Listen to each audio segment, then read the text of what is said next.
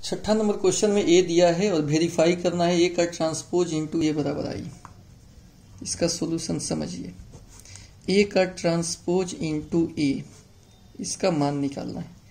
ए का ट्रांसपोज यानी रो को कॉलम में लिख देंगे, cos alpha sine alpha, second row को सेकेंड कॉलम में minus sine alpha cos alpha. ए का ट्रांसपोज हो गया इनटू ए, जगह वैसे लिख दीजिए, cos alpha minus sine alpha cos alpha. अब गुना करना है, तो गुना का ट्रिक तो यही होता है, रो से कॉलम में। ये रो हो गया, कॉलम हो गया C1, कॉलम हो गया C2। अब आइए गुना किया जाए, इससे इसमें गुना होगा तो पहले का रो बनेगा, पहले के सभी कर रहे हैं, इससे इसमें कीजिए, कॉस में कॉस से कॉस स्क्वायर अल्फा, इससे इसमें होता है प्लस साइन स्क्वायर अल्फा, ये हो गया। इससे सेकंड में cos alpha into sine alpha plus minus sine alpha into cos, ऐसे गुना होता है ऐसे। सेकंड से इसमें minus sine alpha into cos alpha, ये बन गया।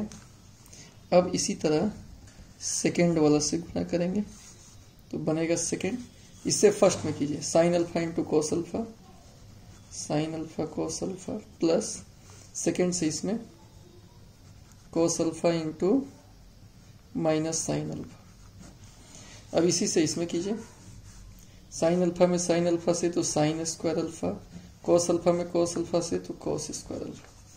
कुल मिलाकर ई 1 हो जाता है, ई प्लस माइनस है, कट के 0 हो जाएगा, नीचे भी कट के 0 हो जाएगा, ई जुट के 1 हो जाएगा, यानी किसके बराबर हो गया, आई के। और यही आपको वेरीफाइड करना है। छठा का दूसरा सेम वैसा ही है, सेम टू सेम, इसमें भी आपको सॉल्यूशन करना है। तो पहले आप ए का ट्रांसपोज इनटू ए का मान निकालिए। ए के ट्रांसपोज में रो कॉलम में लिखा जाएगा, sine alpha cos alpha minus cos, second row second column में, इससे गुना करना होगा इसी ए में, ए मतलब sine alpha cos alpha minus cos alpha sine alpha. नियम होता है रो से कॉलम में गुना होगा,